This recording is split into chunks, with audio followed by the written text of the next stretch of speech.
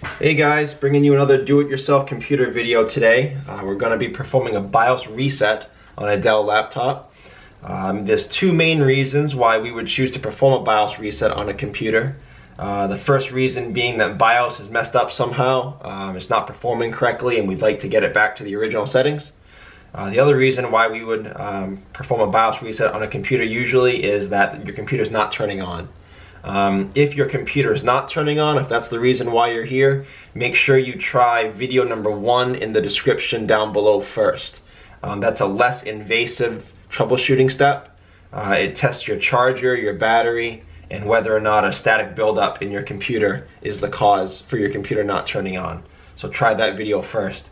If after trying that video your computer still will not turn on, then come here and try the BIOS reset, simply because it's a more invasive procedure you got to get into your computer.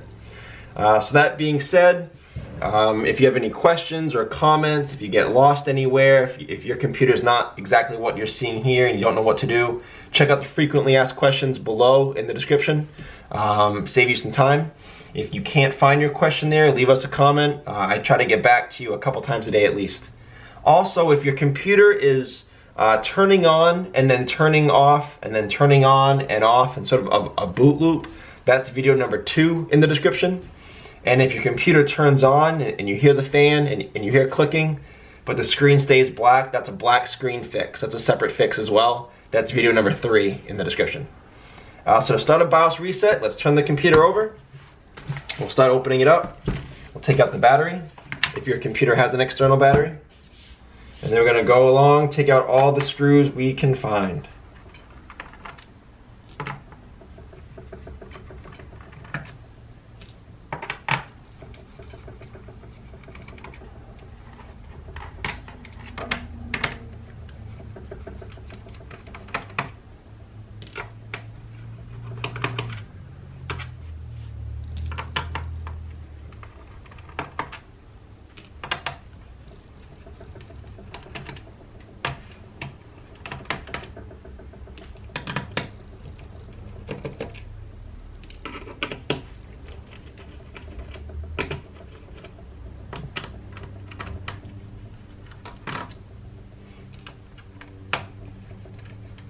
Okay, I'm going to slide out. Did I get that screw? Yes, I did. I'm going to slide out my DVD drive. Sometimes they hide screws under there.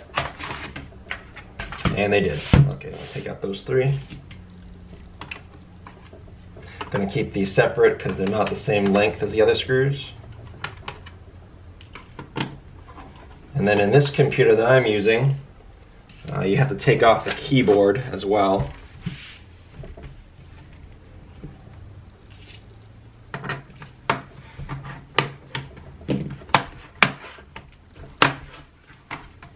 Okay, if you do have to take off your keyboard, sometimes there's a little clip here holding the ribbon cable down. There's a little black tab, a plastic tab. It's very fragile.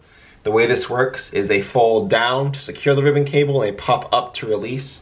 So be very careful with these. You're gonna take your little flat head or flat pry tool and pop that up so you can take your ribbon out. And then I put it back down just for safety so it doesn't get broken. Same thing with this cable here. All right. Now I'm going to remove the screws in here. You may not have to do this with your model, but in some of these models you do have to access some screws under your keyboard. A little more of a pain. Alright, so now that that's done, I'm going to take my pry tool, going to go along the seam.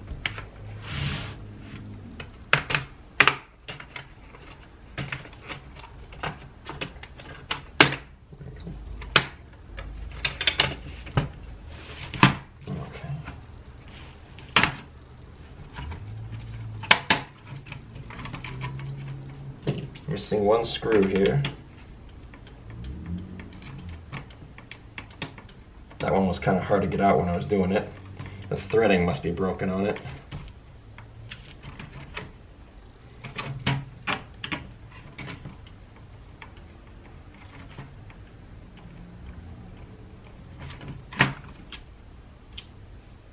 Had to choose a broken threading one for the video, huh?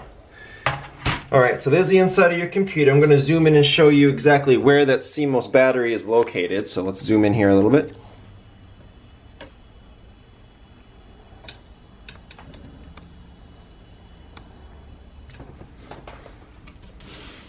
Okay, so there's your CMOS battery right there. Right here. It usually will look like this, a little round. It looks like a large watch battery. It's set inside a cradle like this. Sometimes, I have a couple of the motherboards here. Sometimes they may look a little smaller. So here's another motherboard. CMOS battery looks a little smaller. And then sometimes they'll look kind of like this. Hang on. They'll look kind of like this, where your CMOS battery is wrapped in sort of electrical tape with a cable, and the cable plugs into the motherboard on a port instead of sitting in a cradle. So those are the two ways your CMOS battery may look. Keep in mind that these are held in there. These are not very sturdy. They're kind of fragile. It's easy to break them. I'm going to move this off to the side. I'm going to use this one to show you how we're going to remove it. Now, in order to remove this, I'm going to take my flathead screwdriver, and there's springs under this. It's held in kind of like a normal battery is held in, but keep an eye on this part right here. If you break that, then there's no way to keep your CMOS battery in there.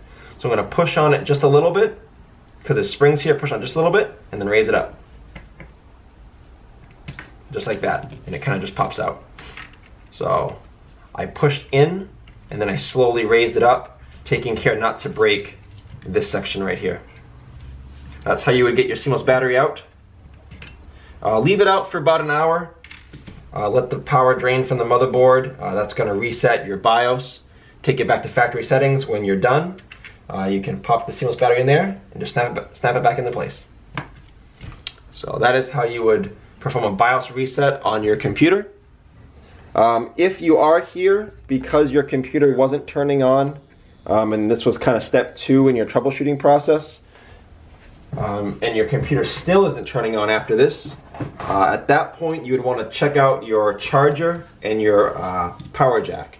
Make sure that they're working properly. So videos down below will show you how to locate your charger, how to test it, and how to test your power jack as well. So if that's the process you're into and that's how you found this video.